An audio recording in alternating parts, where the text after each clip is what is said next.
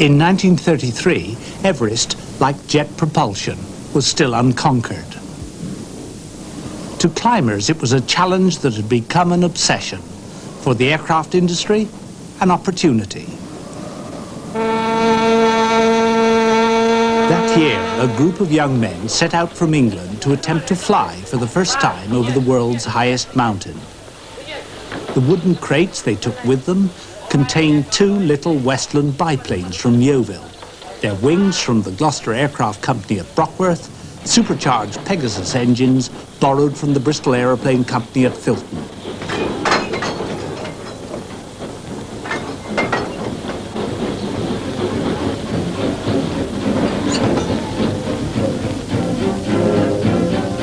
The cost of it all was almost totally met by Lady Houston, who 2 years before had backed Britain's entry in the Schneider Trophy seaplane race.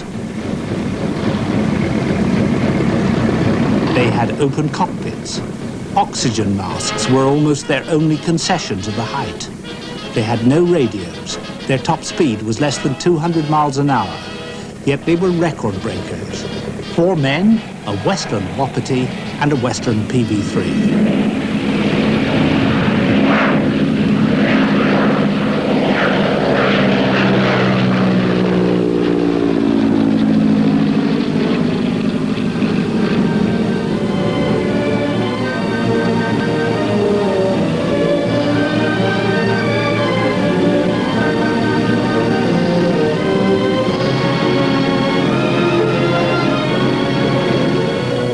From their base at Purnia in Bengal, the expedition faced a long, slow climb through mist and cloud to reach the unknown air of the Himalayas.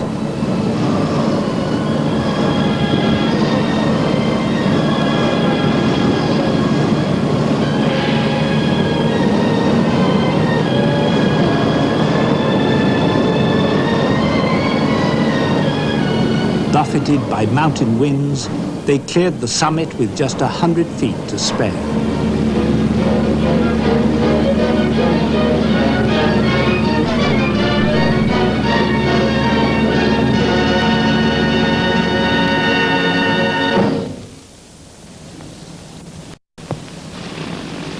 That sounds like a big machine.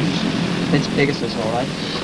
The peak of Everest was to remain unconquered by climbers for another 20 years. They had done what no other aircraft of the day could do and flew back to their base camp and awaiting world. It was only 30 years since man had first flown an aeroplane. Bristol was already the home of the world's most successful aero engine, the Jupiter. First made in 1917, it had 9 air-cooled cylinders set in a ring like the spokes of a wheel and produced 450 horsepower. Production was licensed in 18 different countries. Other more powerful Bristol radials followed: Mercury, Pegasus, Perseus. By 1939, more than half the engines in the Royal Air Force were Bristol-made. Roy Fedden was born in 1885 into a well-known and well-off Bristol family. He broke the family mould by becoming an engineering apprentice. In 1907, he joined the Bristol car firm of Straker Squire and launched Britain's first successful cheap motor car, the Shamrock. Later, Straker Squires did well in TT races and at Brooklands. Fedden drove them himself and went on to make aero engines. In 1920, his small engineering works was bought up by the Bristol Aeroplane Company, and Fedden, at 35, became Bristol's chief engine designer. After a long and brilliant career, he died in 1973. In 1931, he was working on his first sleeve valve engine, the 600 horsepower Perseus. It was elegantly conceived, difficult to make. Fedden combined enormous energy with tyrannical single-mindedness. His design team was driven remorselessly to make Bristol engines unbeatable. He sensed sooner than most the coming of another war, and he decided to build the last ounce of performance and reliability into his radial piston engines. Memorandum to the chairman. Subject Jupiter replacement. We have now completed 10,000 hours of bench running of Mercury cylinders and complete engines with 50% greater cooling fin area than the Jupiter. These 6.5 in-stroke engines are intended for fighters. With that in mind, the whole engine will be improved in detail, lightened and cleaned up, and fitted with the very latest cooling, control, and accessory systems. But other people had different ideas. Young Flying Officer Whittle didn't invent the jet engine, but he was one of the first to see how it could be made. And his engineering was as brilliant and meticulous as Fedden's. In 1930, Frank Whittle had taken out patents on his gas turbine design for a jet aircraft engine. In the following months, he hawked his ideas round the Air Ministry and the leading aircraft manufacturers. They all turned him down. In 1931, he went to Fedden. Flying Officer Whittle, sir. Oh, come in, Mr. Whittle. My colleagues, Mr. Owner, Mr. Whittle. Mr. Buckner, Flying Officer Whittle. How do you do? Take a seat, gentlemen. Have some coffee, will you, Jim? Well, you've gone to a lot of trouble here, Mr. Whittle. Yes, you have. This is all very interesting. I think so. My colleagues have been studying it, and Mr. Owner here has written a report. He says Flying Officer Whittle's gas turbine proposals are entirely sound in principle and will certainly come to pass. But not for another 10 years. Yes, it will be at least that. Oh? Why? There simply aren't the materials at present that can stand up to the very high temperatures and stresses that have been needed. The Air Ministry has said that. Don't you agree? I think it's right at the moment. But there's a lot of progress being made for exhaust valves, for instance. If there was a requirement for gas turbines, I'm sure it could be met quite quickly. Well, that's as maybe. But our team here, Mr. Whittle, are already overworked, mainly with urgent orders for warplanes, fighters and bombers. We couldn't possibly launch into an entirely new field like this without even knowing that it's going to work. Oh, it'll work all right. It's bound to. Well, as Mr. Owner here says, a device like this operated at the sort of temperatures we can manage wouldn't pull the skin off a rice pudding. I'm sorry, Mr. Whittle. As a cadet, Whittle had dreamed and written about a jet-propelled transport aircraft which could cross the Atlantic at over 69,000 feet at 500 miles an hour. He sometimes lost hope, but in 1936, with some help from his friends, he was able to scrape together enough money to form a small private company. Here he could put his ideas into practice. He wrote later, it was intended to be purely an experimental engine and was not intended for flight, but the design was based on a flight objective. Our compressor was of the single centrifugal type. The turbine was also a single-stage unit. Our targets of performance were very ambitious and far beyond anything previously attained. Today, Whittle remembers the engine's first test. When we first tried to start it up, we certainly succeeded.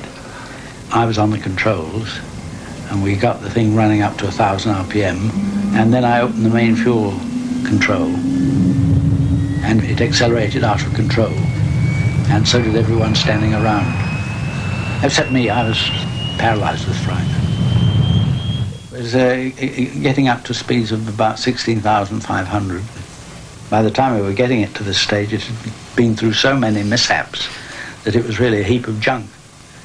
But the real turning point was when the Director of Scientific Research came to Lutterworth, where we were testing the engine, and saw it run up to 16,500 RPM, and he became, for the first time, completely sold.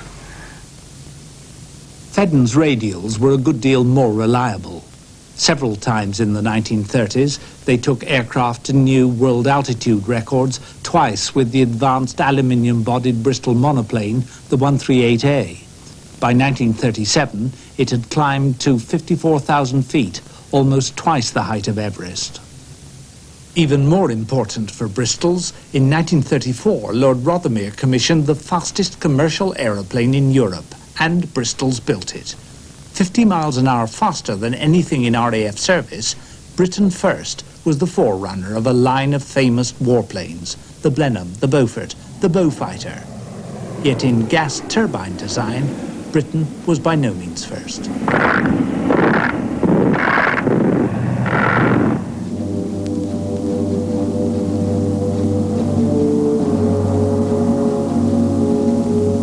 The Germans had been making jet engines in secret since 1933. They first flew in a Heinkel a week before war broke out. Messerschmitts produced a different design, a shark-like machine, the Me-262. It was the world's first operational jet fighter. It went into service in 1944 and did great execution among the fleets of American day bombers. It was, however, according to Whittle, fatally flawed. Then a very big snag with them was that if you tried to open the throttle fast, it stalled the engine. Instead of gaining power, you lost it. And if that happens when you're in the air, there's no future. It also tended to catch fire on landing with fearful results. Scores of Me-262 pilots returned safely to base, only to be burned alive in their cockpits.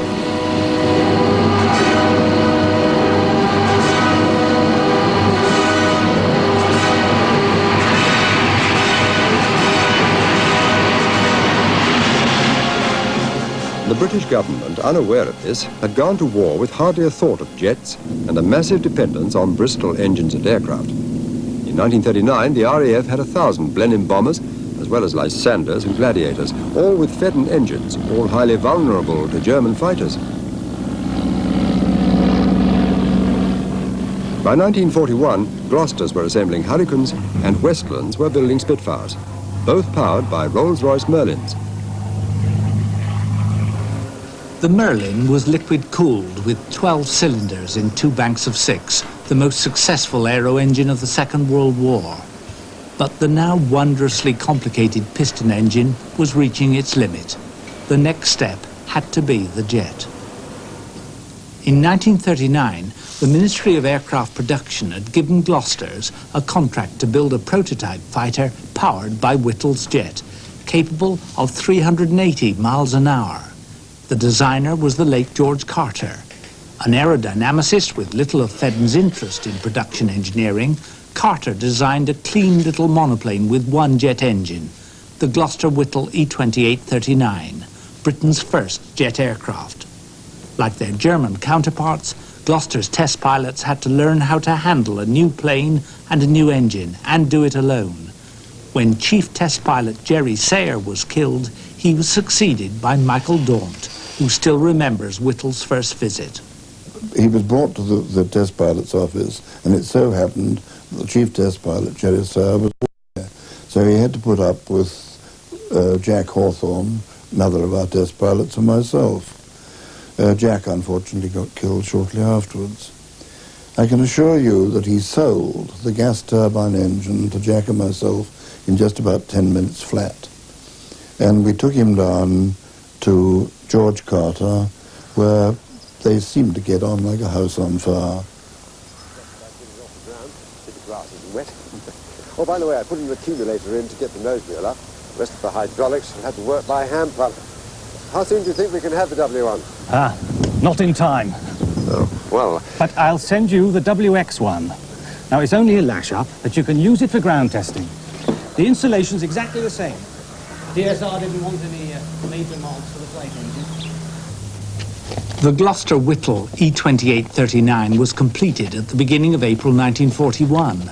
Officially named the Pioneer, it was generally known as the Squirt.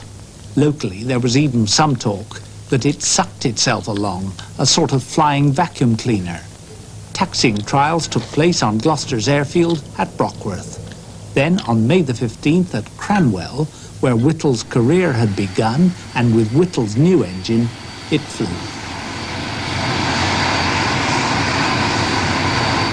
Jerry Sayer just tweaked the end of the runway, ran it up to the maximum speed that the ministry would permit, which was 16,500, holding it on the brakes, let go of the brakes, and he was off in 600 yards, and just disappeared from sight in the clouds, and was flying for about 17 minutes, and then came in doing quite steep gliding turns, as though he'd been flying the airplane for weeks. One of my main memories of that first flight was various people's change. There had been a little sort of school of people who was trying to tell everybody what a waste of time and money all this jet flight is, we've got a war on, da-da-da-da. And then after Jerry had landed safely and done a damn good first flight, the number of people who came up to Frank Whittle, because I was alongside him, and said, "Oh, Frank, I always said it was going to be an absolute success," was quite amazing. Well, someone slapped me on the back and said, "Frank, it flies." And I suppose I was tense or something, and my comment was, well, that was what it was bloody well supposed to do, wasn't it? So it worked. Now it had to be turned into a practical fighter with the power of 2 engines instead of 1. Operationally, George, we should like to be able to change an engine within about half an hour. Well, that sounds reasonable enough. Carter set about designing the F940. It's easy of access. The engines were to be new Whittle units, the W2B, built under license by the Rover Car Company. A few months later, a contract for 12 F940 prototypes was placed with Gloucester's, and the new aircraft was christened the Meteor. It was Britain's first jet fighter, the world's first outside Germany. After taxiing tests, the engines were changed, much to Whittle's disappointment, and Daunt flew the first Meteor with de Havilland engines in March 1943. As a first flight, it was interesting, but it showed up an enormous number of problems, and I had to land fairly rapidly because of these problems. Slowly and bit by bit, with quite a few hours of flying, these problems were cleared up, and the Meteor and the prototypes that I flew ended up as very, very pleasant machines to fly. And we did the diving trials on one and found out how close to the speed of sound we could get, which was quite important in those days, but that had to be done very carefully. There was no sound barrier, the aircraft was merely the wrong shape, and we had to find out that limiting factor.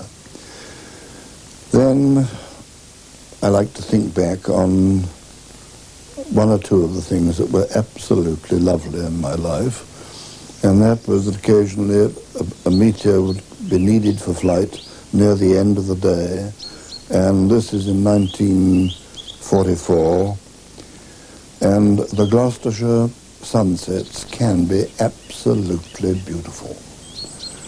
And nothing is nicer than taking off in one of these machines, the Meteor.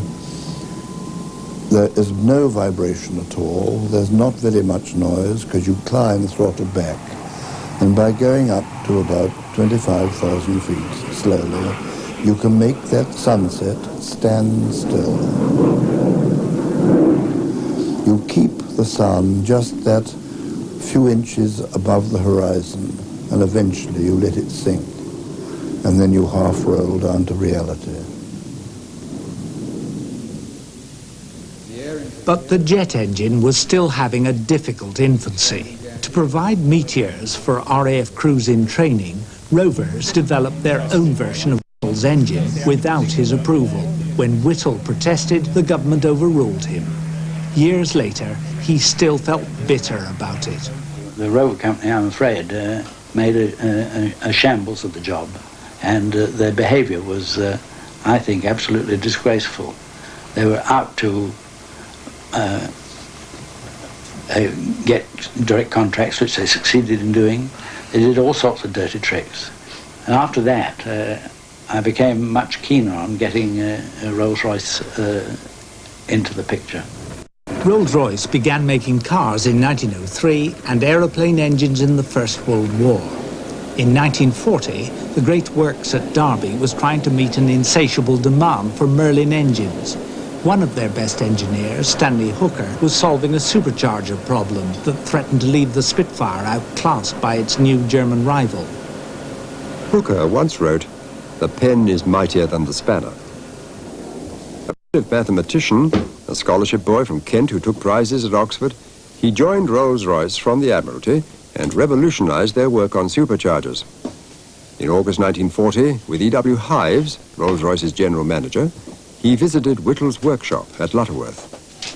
Oh, God, it was terrible. It was an old, disused iron foundry. They were rickety old floors. Old Whittle had an office rather like a rabbit hutch, you know, and it was a really terrible place.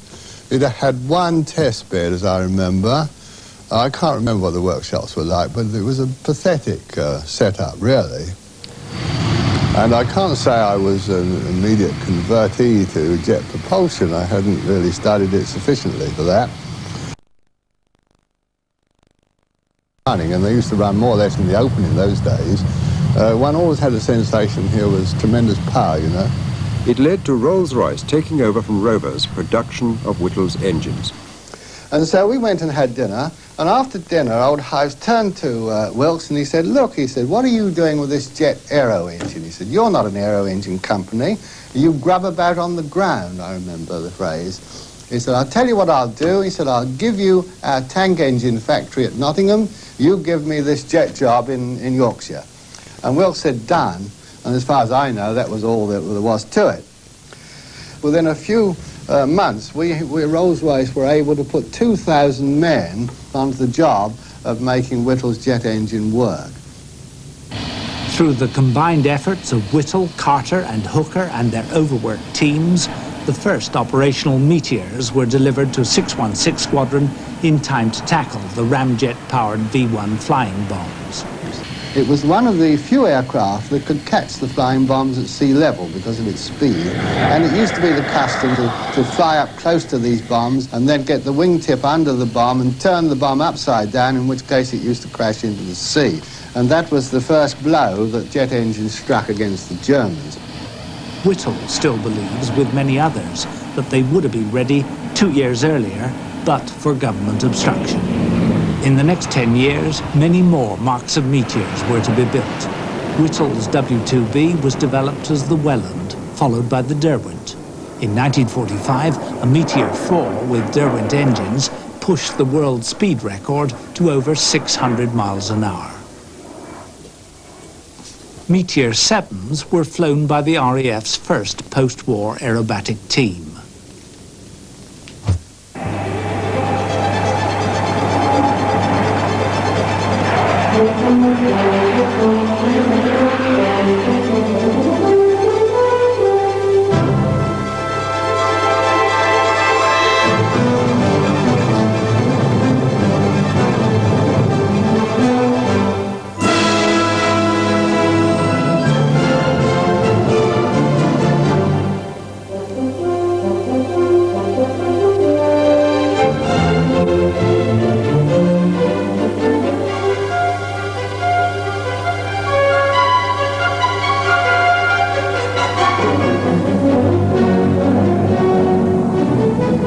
Reactionaries and their jets had triumphed. With the war over, Britain led the world in gas turbine know-how.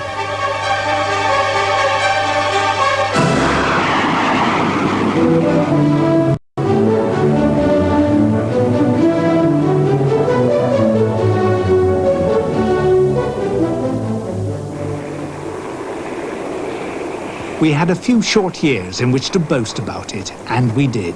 At summer air displays, a dozen British companies celebrated peace with taxpayers' money and the new technology.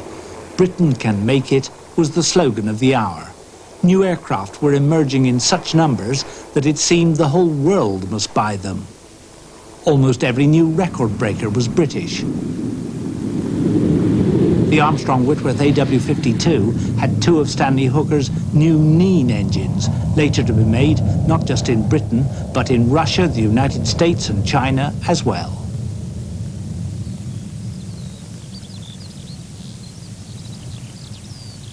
At Gloucester's, George Carter faced a new challenge: to design an all-weather fighter capable of carrying the new radar and able to play its part in the Cold War by intercepting Russian bombers at close to the speed of sound. The Javelin was the world's first delta-winged fighter powered by gas turbines. Its Armstrong-Siddeley engines had afterburners to give extra bursts of power, another Whittle brainchild. But the post-war jet age was demanding more than bright ideas and brilliant designers. Blasters had been building 1,000 fighters a year. Even a Cold War would need no more than a few hundred javelins. Besides, the new technology was making aeroplanes much more expensive. Carter's Javelin was to be the last product of a factory which had built aircraft since the First World War. Like a lot of other old names in the industry, Blasters went out of business. The works of Brockworth, where 6,000 people had laboured, became a trading estate. Whittle received a knighthood, £100,000 and world fame, but Power Jets was taken from him, and soon, like the Gloucester Aircraft Company, it disappeared. What I visualised was a single cohesive unit with Power Jets at the hub of it, you see. And I even thought it possible that I would be the chief engineer of the whole business, since we'd started it, and our engines were, in my opinion, still the best. Whittle had expected the new Labour government in 1945 to nationalise the entire aircraft industry. Sir Stafford Cripps visited the works and decided instead to nationalise only Power Jets, to give the rest of the industry the benefit of Whittle's work. The memory still rankles. We were forbidden to design and make engines, and so that the people who'd started the whole business were robbed of the right to design and build engines. Before it dispersed, the Power Jets team tackled one more challenge: the sound barrier. 1,000-mile-an-hour aircraft had been ordered by the government during the war, the Miles M52, with Whittle's last engine. Both were nearly ready, both were about 75% complete, and then the contract was cancelled because the ministry thought that it was too dangerous to risk a pilot in a supersonic aeroplane. As a last throw, a rocket-fired model was launched from an RAF Mosquito out over the Atlantic. The watching radar lost it. It disappeared at over 900 miles an hour, 1.5 times the speed of sound, and was never seen again.